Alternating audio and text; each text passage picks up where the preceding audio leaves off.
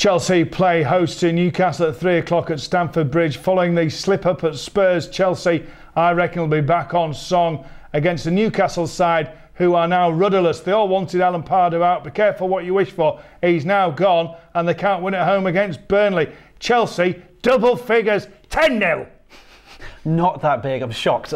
I'm shocked that you've gone that big. But I think Chelsea will come back and respond well. I'm going to go for half that. Go for 5-0. Still a big scoreline. Newcastle, yeah, they're going to struggle, aren't they? Even with Tim Krul set to return, he's going to be a busy boy. He's not going to stop Diego Costa. Hat-trick for Costa as well.